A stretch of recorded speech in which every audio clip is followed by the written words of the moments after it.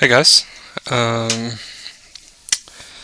so I've decided to do another Healbot video because it's been a while since I did the last one, and the last one seemed to have helped quite a few people, and there's been a few changes with Healbot, and I have some better equipment, so it's a little more clear. So figure I'll go through, basically do what I did with the last video, only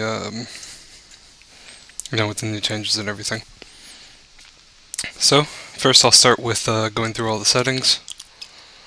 The general tab just has obviously your general stuff. To disable Healbot, show the minimap button, the hide options button, which as you can see on my screen, hold on, there we go, I'll move it out of the way.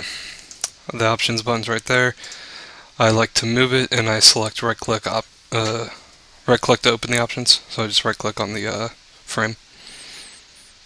Enable lib quick health. Not entirely sure what that is.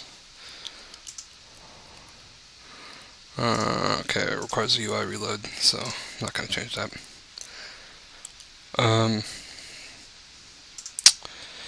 CPU profiler, I assume that's maybe another add-on or something to do with your CPU.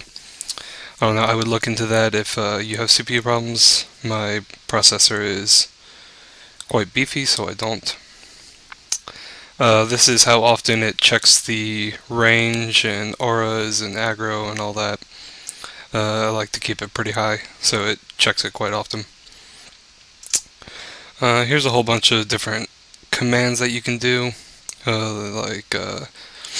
if your Healbot seems to have crashed, or not crashed, but like froze up, you can reset the buffs or clear some things, refresh it basically.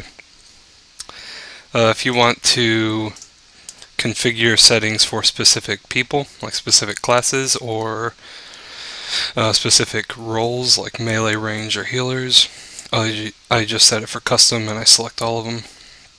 Here's some info that's like the what's it called? The all this stuff, the version. That's what I was trying to think of. Oh, where's the close button? There we go. And then obviously reset, reload, switch to default, all that good stuff. Spells, here's where you'll be spending quite a bit of time. It's what your clicks do.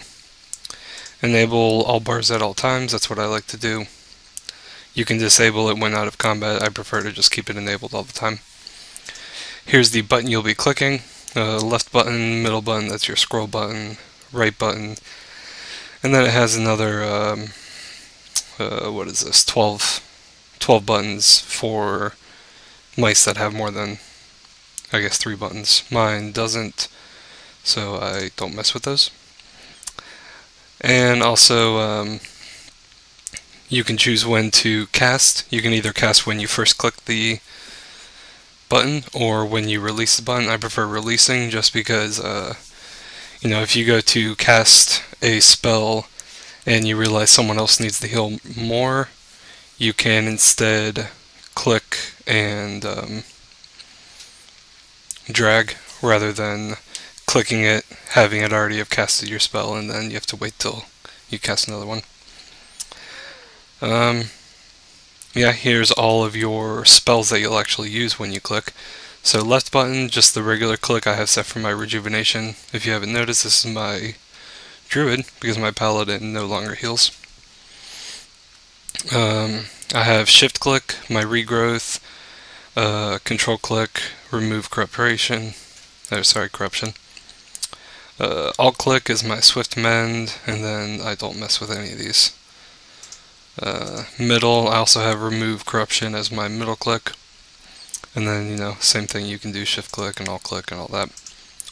Right click, I have my life bloom. Shift click is healing touch. Control click is also remove corruption. That was just default, I haven't actually changed that. Alt click is wall growth. And I actually need to add a few more buttons, but I think we're good for now. You can auto-target, so you target the target that you're casting it on. I prefer not to do that. Here's the skins. This is another place that you will spend quite a lot of time. This is aesthetics. This is how you want your bars to look and all that. You can change. There's a few preset builds. I just do standard and I change how I want to. You can share it with people. I've never actually gotten this option to work. I don't know if they have to be in your party or close to you or connected with some other outside program or something. I'm not entirely sure.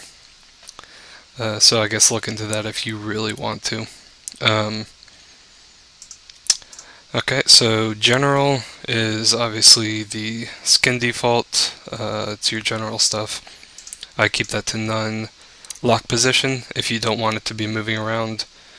What I usually do is I keep it unlocked when I'm just running around, and I will go ahead and lock it once I'm in like a raid or party.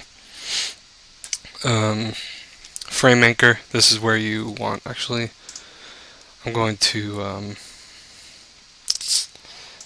yeah, test bars on.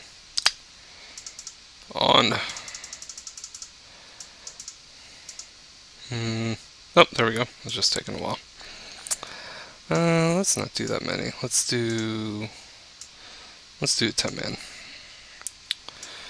Okay, so I'll just show you here's testing. Maybe that's not so good. Anyways,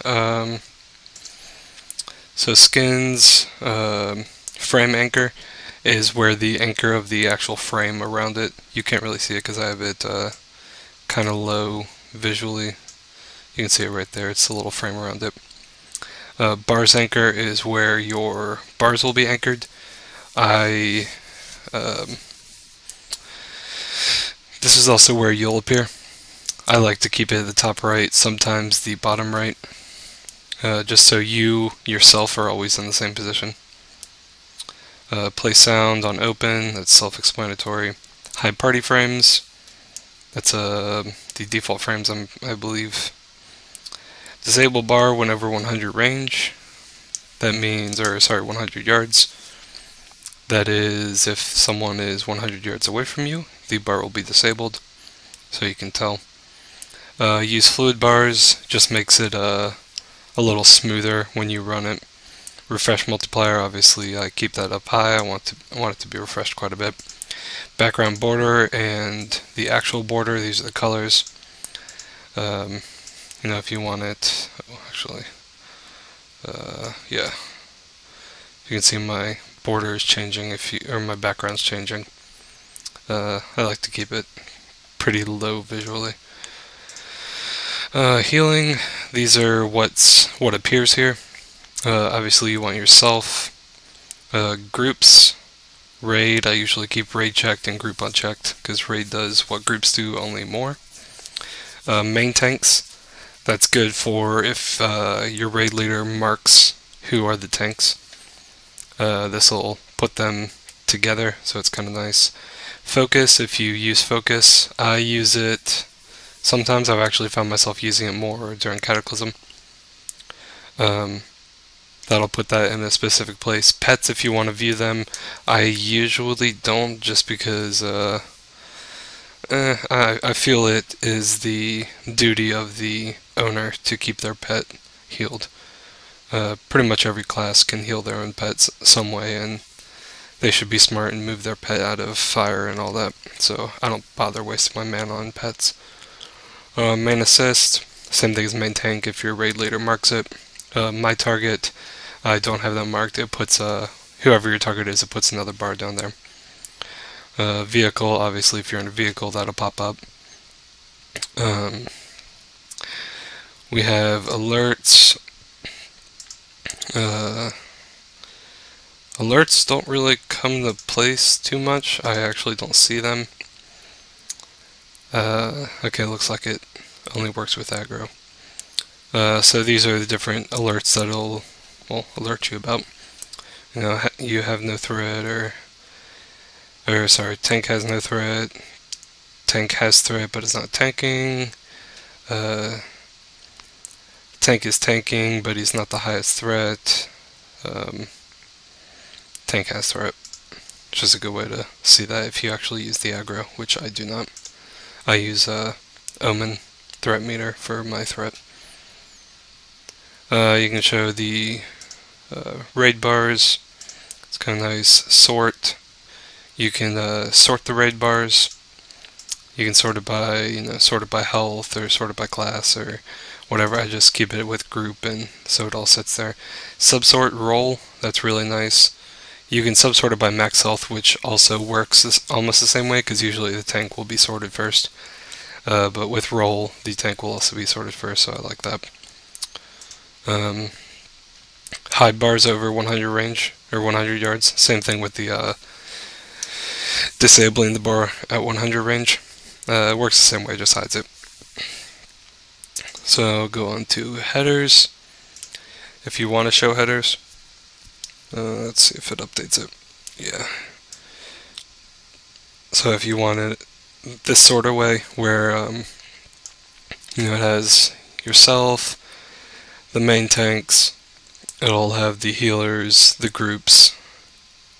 I personally don't like that just because I'm constantly looking at who are the tanks, who are the healers, who are the DPS, so I kind of already know that. And it's just unneeded screen usage. And I like to keep my screen pretty clear. But if you want to use that, here's the bar colors, the texture color, or sorry, text colors, different textures that you can put. I'll go through these real quick.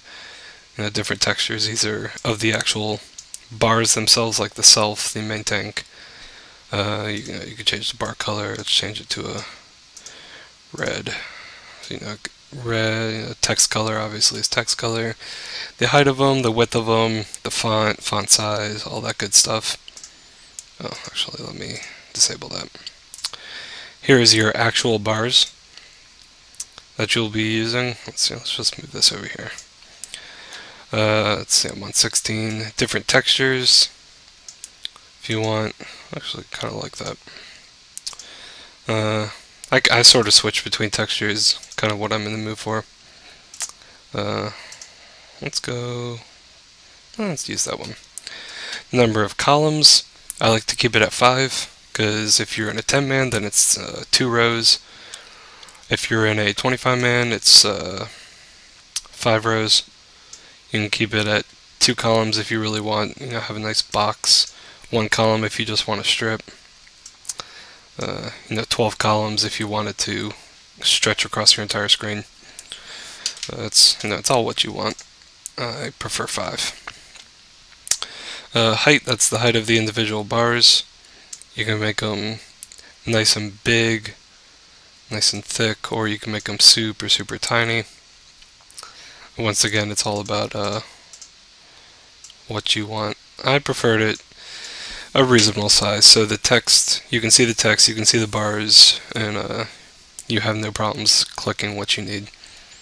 Width, obviously, same way. You can have really thick ones, or sorry, really long ones, really, really small ones. Oh, where was I? 129? Well, it looks about right. Row spacer, that's how many, how much space between the rows. It actually doesn't get that high if you bring it all the way up.